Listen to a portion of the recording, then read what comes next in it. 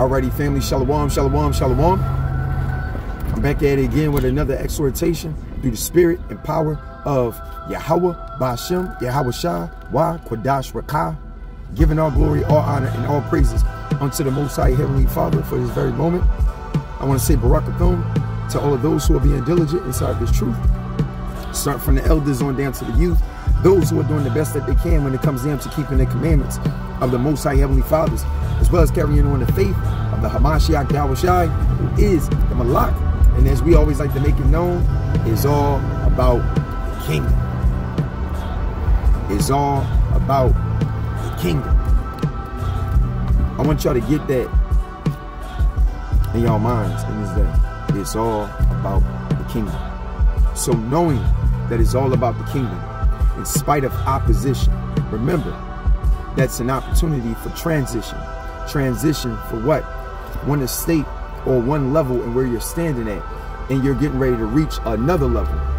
Rather, it's of an inward perspective in view due to the glory of Yahawashi, or either it's going to end up being exteriorly, because now you're able to move in that place where you're able to maintain it, because it's meant to be a part of your lot.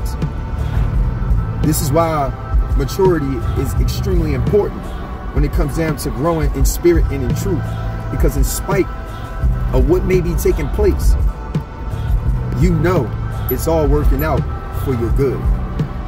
So I got a witness right here that I want to share, and I want y'all to reflect on it, right?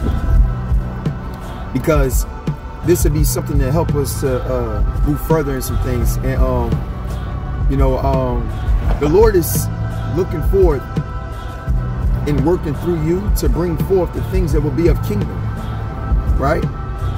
Like my cat, Judith, she ended up having, kids. Yeah. As your babies, mama. As your babies.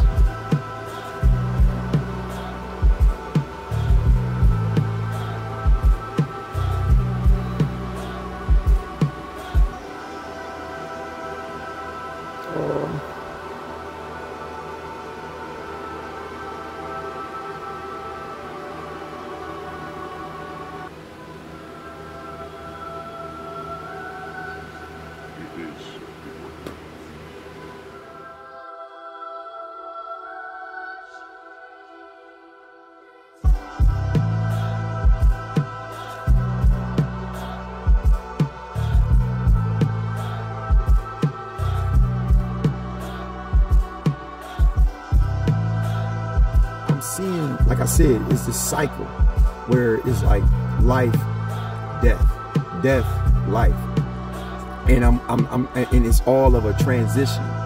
But nevertheless, everything is in the hands of Yahawah bahasham Yahawashi. You see what I'm saying? So now look at that. I'm looking at 144 in the bus. 144. Can't make this up, man. So long story short, I'm gonna get right into the scripture.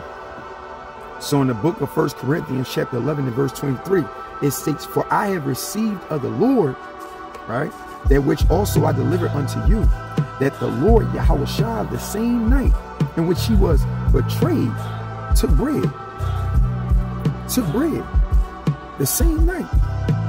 Meaning, in spite of what I'm seeing, in spite of what experiences that I'm bearing witness to and what I'm going through or whatever else it is, know that Yahawashi Yahawashi is not going to forsake you, and he's going to see your way through. I don't know who this can be for in this message, but what I can say for the most part, don't doubt the process. Don't doubt transition. It's all for your good. It's all for your good. So I want you to take into account onto that.